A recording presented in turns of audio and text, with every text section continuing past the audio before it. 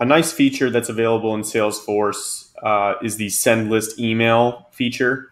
So in Lightning, when you're on a lead or contact list view, you're able to either select entire list view or, click individual ones just like this. And when I do that, I can go over here and click this button and I see the send list email option.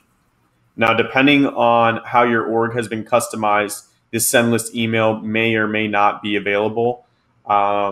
Reasons for it not being available could vary depending, from company to company. So if you don't see this available and you'd like to use it, it's probably a good time to, talk to your Salesforce administrator and see why or why not it is available.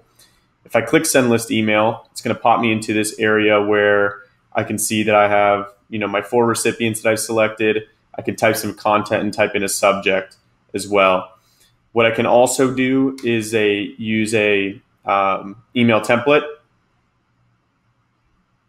So if I click email template, if I have pre-built templates in Salesforce, I can drag them in here and go ahead and fire off an email. So this is a good, tool if you have constant updates that you want to send out to certain users. A lot of times, organizations won't use this feature specifically for sales prospecting.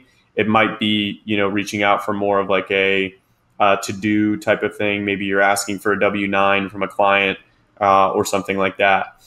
Now, once I back out of here, I can also, again, click this button and add all of the users in a list and click send list email. And you can see here it dragged all of them in.